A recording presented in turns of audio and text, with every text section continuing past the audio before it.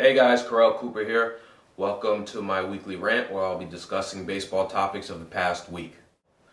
First topic today, guys, is the World Baseball Classic, which kicks off in March. There's been a lot of debate about whether or not the World Baseball Classic is good for baseball, is good for Major League Baseball. In my opinion, I think it is. Anytime you can get a collection of players, the best players in the world, together to play for their home country in a tournament, I think it's good for the sport in general. At the same time, I understand why some teams don't want their players to play in this tournament. For example, let's look at the Mets.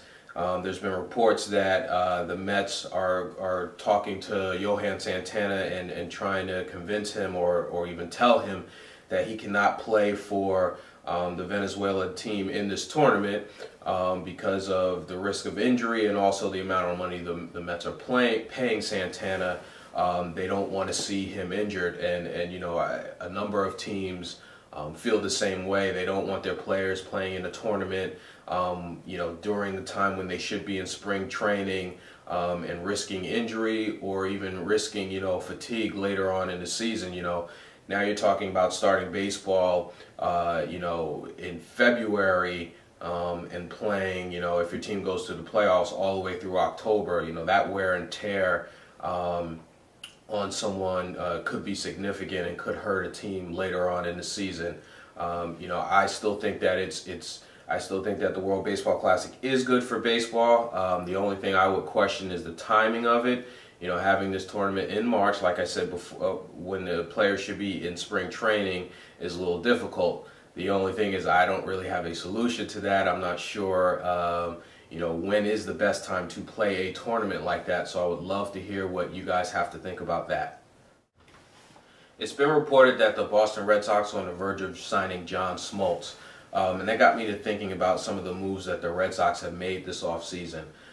Sure, they lost out on the Teixeira sweepstakes, but with signings like Smoltz and Penny and even Baldelli, what they've done is they've solidified the back end of their rotation and have also made their bench stronger. And I think it's these types of moves that are going to make the Boston Red Sox the team to beat in the AL East this year.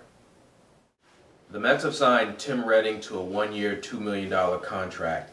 As I commented on two of my favorite Mets blogs, MetsReports.com and the Republicans.com, I'm going to reserve judgment on this signing until I see what else the Mets do.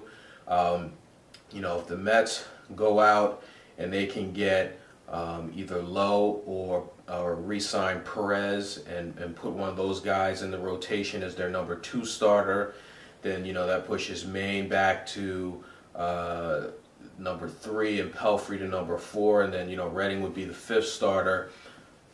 I can live with that. But if you're telling me that this signing of Redding, now you're not going to either get Lowe or Perez, then I have a problem with that.